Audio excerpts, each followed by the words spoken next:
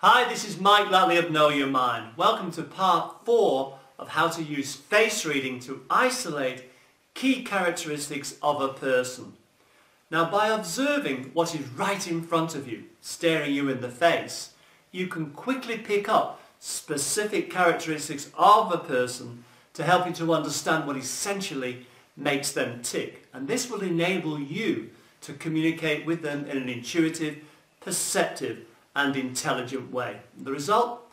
You will light up their neural networks. Now, the combination of body language expertise and face reading insights will strengthen your rapport skills and definitely lead to superior results. So here are the final 3 common facial structures and what you can learn from them.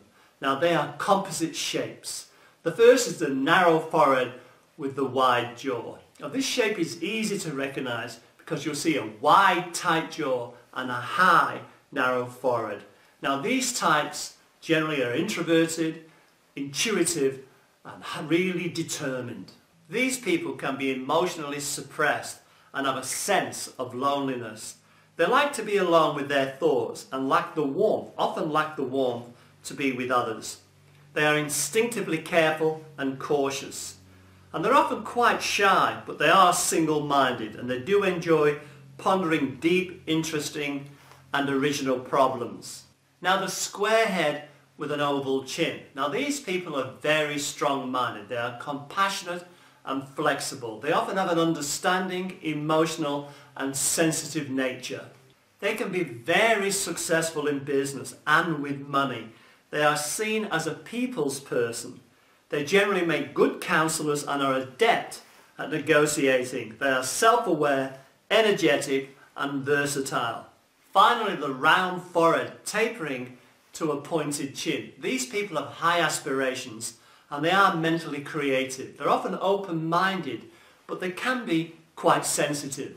They possess a loving, caring nature, but they can get upset when they're not understood by others. They can have difficulty dealing with emotional issues. They much prefer to use reason. They do not find it easy to articulate their feelings. And because they are highly aspirational, they may need grounding from time to time. That completes the final 3 common facial structures. In the next part, I'll begin to look at the prominent features of the face and what they actually mean. So thanks for your time.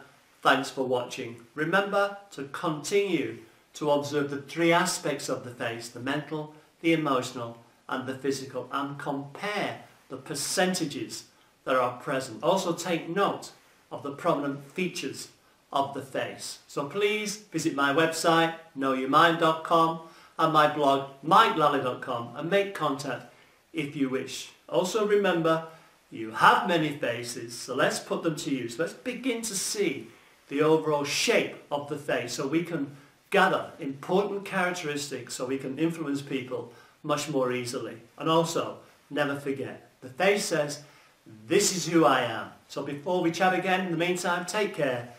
Cheerio for now.